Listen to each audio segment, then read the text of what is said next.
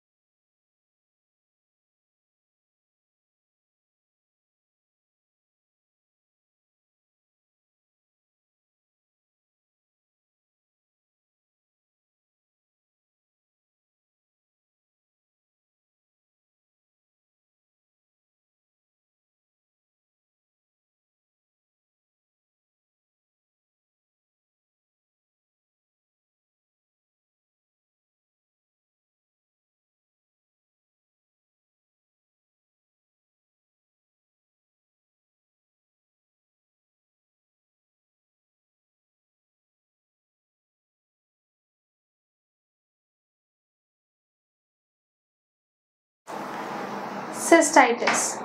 Now, itis clearly means inflammation. It is the inflammation of your urinary bladder, or if I could say simply, the pouch or the bag-kind structure that actually holds up urine.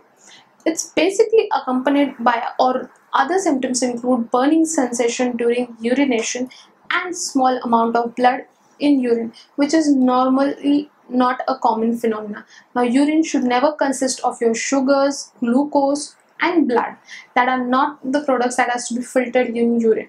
Presence of those products in your urine indicates either an infection or a condition in your excretory system.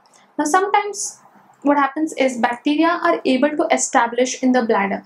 Now, this establishment could be by the use of catheters that are applied to patients, especially in hospitals, during certain injuries directly to the urinary bladder. So, catheter infection can actually cause streptococcal or bacterial infection to your urinary bladder.